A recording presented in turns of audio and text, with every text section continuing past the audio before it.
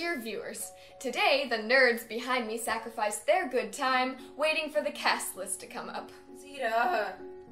She speaks. Okay, Zita. But we haven't even discussed who's getting cast. Tyler, thoughts? Oh, well, I honestly think I'm gonna get Professor Higgins since my audition went relatively well and my resume is quite extensive, but it all depends on what Mr. Michaels wants. July? I don't think I'm gonna get a big role. I mean, I'm not that great at singing, and we all know that Michaels cares more about that than acting, and I really messed up on my audition. Okay, well, I think I'm gonna get Maria. Do, re, mi, fa, sol, la. We're doing My Fair Lady, not The Sound of Music. You guys, it's up. Really? It's up! You got Eliza? Oh my god, that's so amazing. Wait a second. I didn't get in.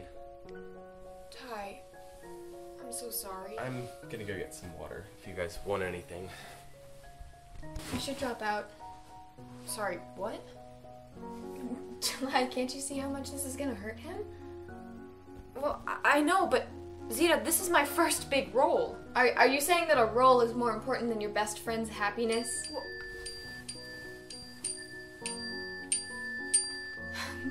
How can you even think that?